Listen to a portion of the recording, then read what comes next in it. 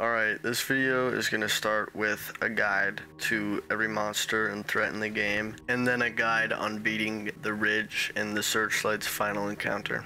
Personally, I think this game should be played without a guide, but this video is kind of for the people who have played the game for a while and they can't figure something out and they need a little bit of help.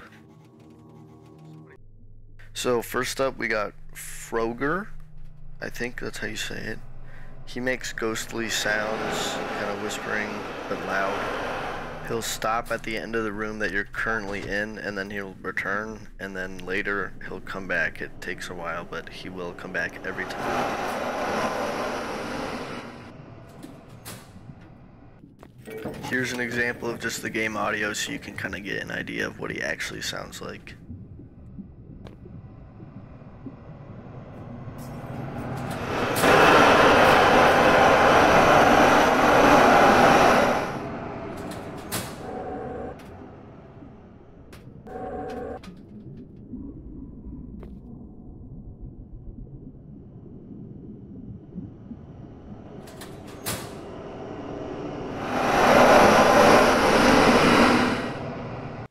So Blitz actually has like the most obvious sign out of any of them because he just flickers the lights way longer. It's super easy to notice.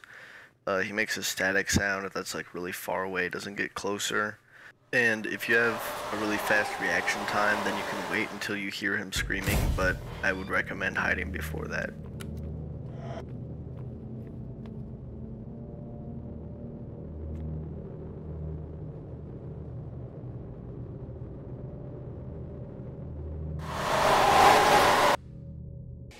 Pinky is usually only tricky when it comes to loud areas or water areas. Pinky doesn't flicker the lights, so the only way to know when she's coming is to listen for screaming, which she is pretty loud. This is one of the main reasons that turning your game volume up is a pretty good idea when you're playing this game.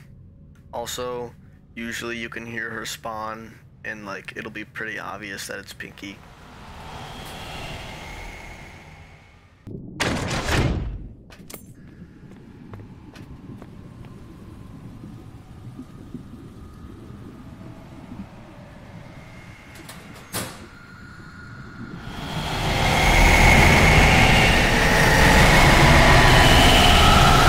So Chainsmoker has a really distinct sound. It's like echoey metal clanking sounds.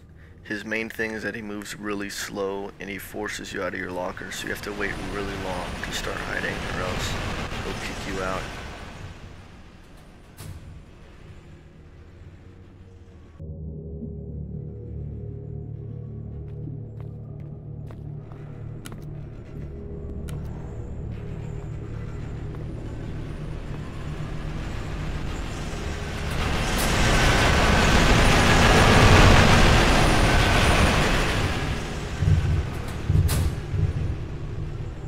So Pandemonium is, of course, one of the trickier ones.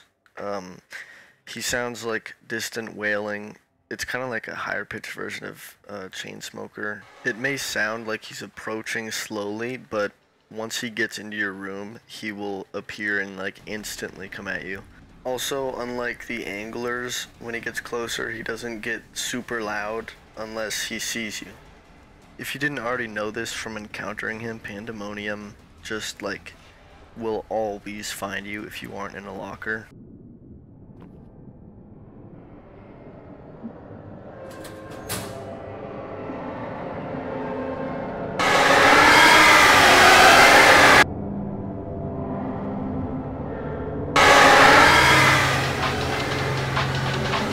Personally, I think hiding without a locker is never worth it unless you're trying to get the badge, and it only really works if you're in a vent or in a side room that keeps you like completely hidden from the hallway.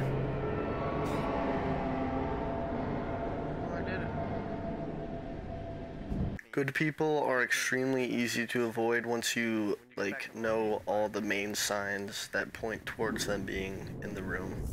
Also, good people never spawn in rooms that are completely full of water.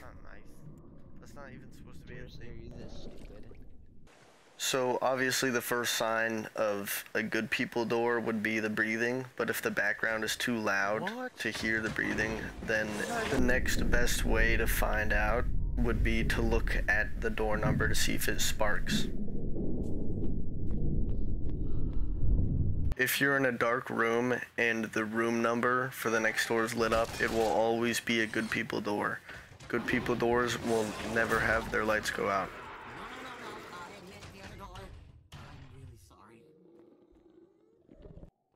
The most difficult part about wall dwellers is their audio cue. When a wall dweller spawns, it will always be behind you, and it will always be the same sound, which is like a slimy, wet noise. Once you understand this audio cue, all you have to do is look at it.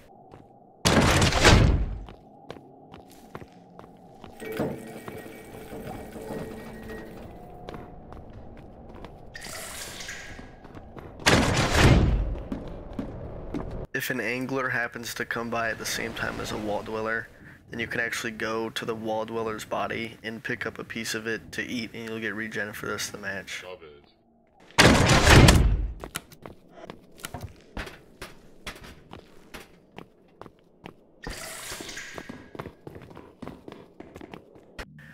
The last two clips are actually outdated because the wall dweller now makes a way scarier sound when it gets spotted.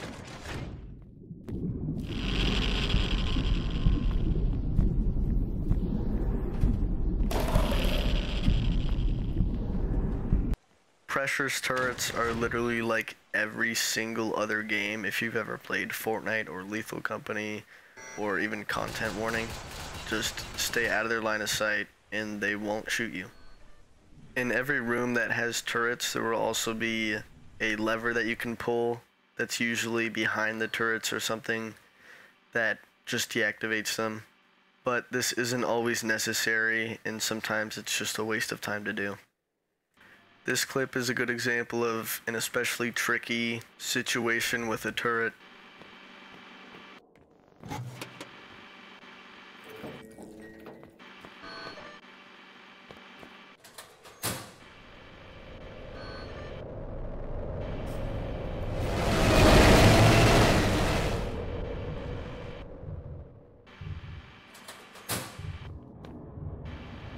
It's also worth noting that in some turret rooms it'll seem like you have to get shot in order to get to the lever, which is usually fine. You can get shot a few times.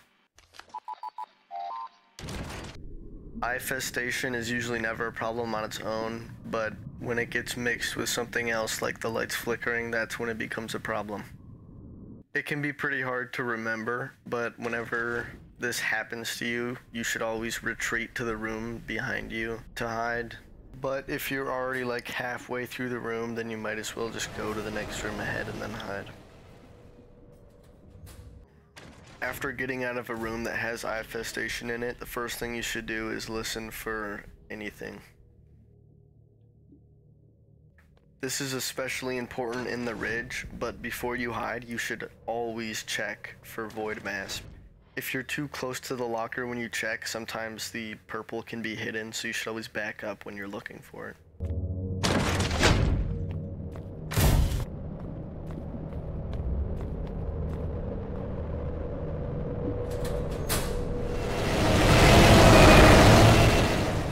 So, non-locker hiding spots are usually pretty straightforward.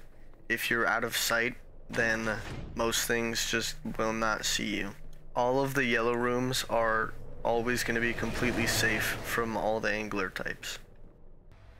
This also applies to any vent system or anything where you're like underneath the actual hallway. Literally every type of side room will keep you safe from the angler types, but just keep in mind that this doesn't apply to Pandemonium. Also, there are a lot of hiding spots that are like completely unexpected that you would never normally use unless you were desperate like I was in this situation.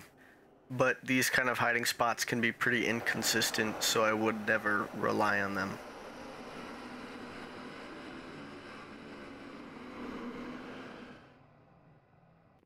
Also, the last thing I want to mention is that If you get into a room that only has a vent, like no doors, then that means that you cannot hide in that vent because the angler will come through it.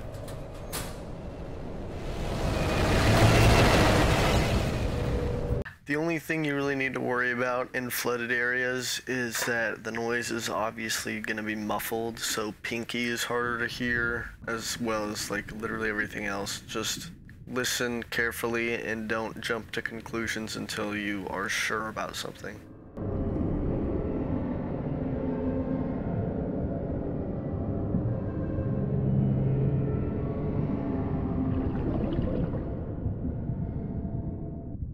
Quick bonus tip, keycards emit a static sound that's pretty quiet. You can only hear it when you get close, but if you don't want to search everything in the room, just walk near all the containers and listen for the sound.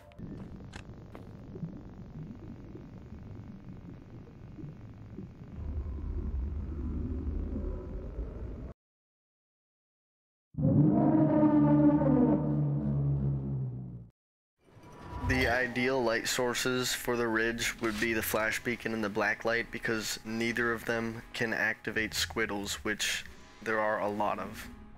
I prefer the flash beacon because it can light up the entire room and you can just know what your surroundings are immediately. After grabbing the crystal, there will be 3 different hallways that lead to a door, and you want to go to the door that has the green light. These next few clips will be examples of what you should do every time you enter a new room in the ridge.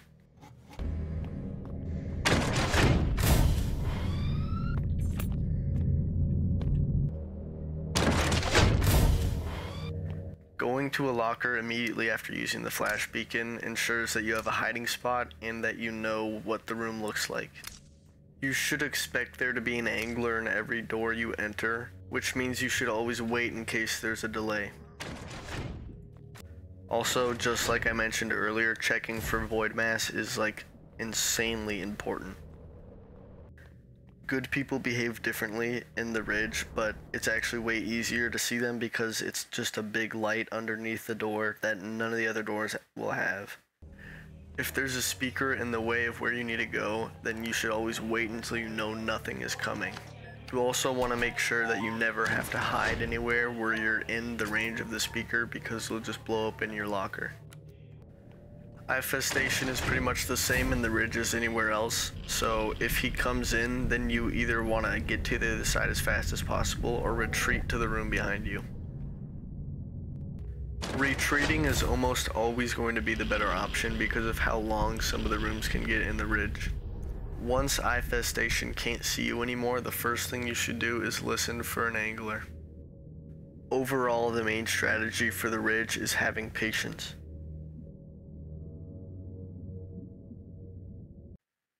Here's a quick list of everything I just mentioned in case you want to screenshot it and look back while you're playing. Next, I'm going to show a full ridge playthrough, and then I'll get to the ending searchlights encounter.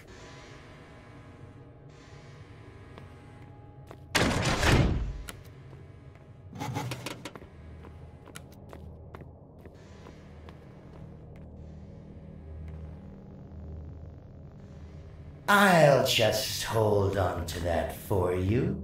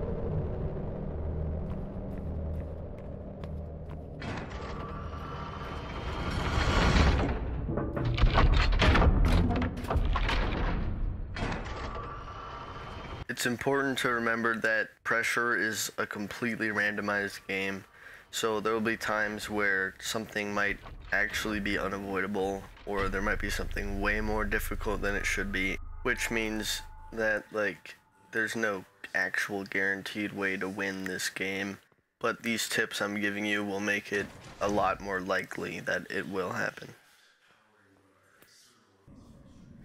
Alright, so now we are finally at the ending searchlights encounter, whatever you want to call it. The biggest thing you want to remember here is that it's kind of similar to the Ridge, in which you need to have a lot of patience. Just do not rush anything. The first thing you want to do when you get here is turn your graphics down to at least 7, if it isn't already, because the screen is insanely blurred if you're at 8 or higher. Also, this footage is outdated because since the newest update, holding any light source out when you're in water slows you down a ton, except for the flash beacon for whatever reason. Once this searchlight comes out, you should wait for it to pass by to avoid accidentally getting caught, and then first thing you should do is go up a bit so that you can see the whole arena and get an idea of how many wires there are just on the surface. The wires can be easily spotted from far away because it's just a yellow flickering light, unlike the green ones that are not going to flicker. If you're playing this solo, once you finish the 3rd wire, a second searchlight will spawn, and it will always spawn near the cave that you came out of at the start. While you're fixing wires, you should always remember that you can exit at any point. There's really nothing wrong with exiting every time you do a click. After the 5th wire, another searchlight will spawn, and this one will always be in between Lucy's legs. At this point, I would probably try to stay low and underground as much as possible, unless you need to fix a wire above ground. In this clip, you can see that I had 3 wires already planned out and ready to be fixed immediately, which is a pretty good idea for the final few because of how dangerous the searchlights can be. After you fix all the wires, there will be a giant beacon in the middle of the map and also a beeping sound. You just have to go to the middle of the map. You can see you just go in and pull a lever, and then there's a very specific route you can take that brings you straight back to the exit.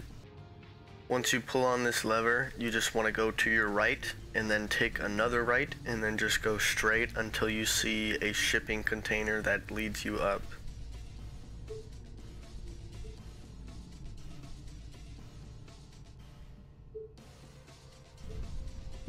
When you're coming out of the shipping container, you want to be careful because sometimes the searchlights can group up above it, which really sucks, but they didn't do that in this clip.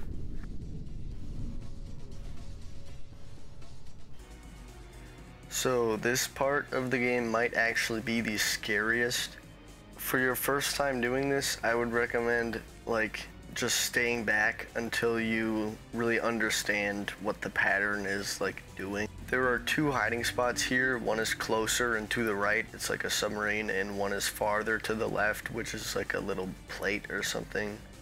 Going to the submarine that's to the right is pretty dangerous because you have no sight of anything that's around you, so you kind of have to guess, which is not good.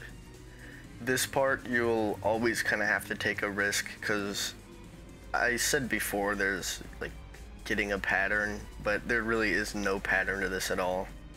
The only thing you can really base anything off of is the fact that every time they move, they stop for a bit. So you can look around, wait for everything to stop moving, and if it's in a good position, then make a run for it to the next hiding spot. You should take as much time as you need on this part because if you rush it, you will probably die.